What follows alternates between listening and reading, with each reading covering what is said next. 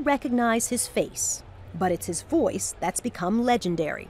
Ladies and gentlemen, Boxing announcer Michael Buffer is known the world over for his elegant tuxedos, perfectly coiffed hair, and of course, those 5 famous words.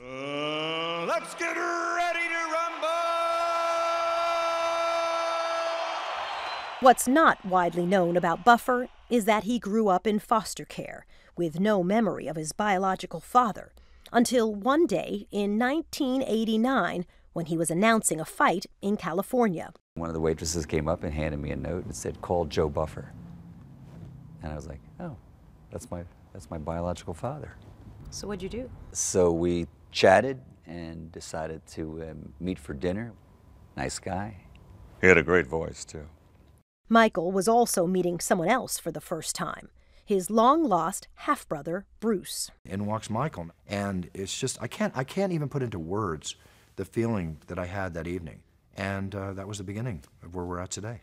Where they're at today is not only enjoying an unexpected brotherhood, but a perfect partnership. While one brother had come up with 5 simple words, the other had a 6th sense for what to do with them.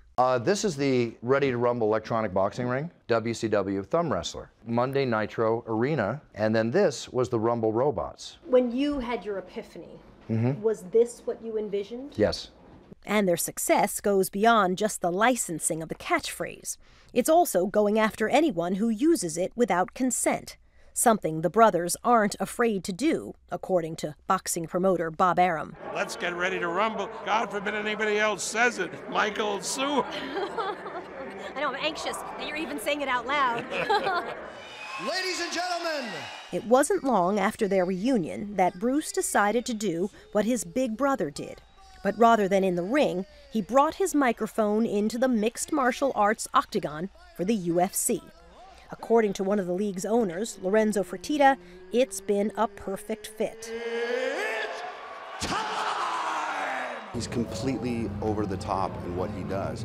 We didn't want to be, conservative in the old kind of boxing way. That's part of what helped us succeed because it allowed us to really connect with that younger generation. His style is completely different than yours. Yes, his style really fits the niche, the fans, the action and energy of MMA and UFC. There was a writer that did a story, and he said Michael's like a fine bottle of Bordeaux, and Bruce is like a shot of Jack Daniels.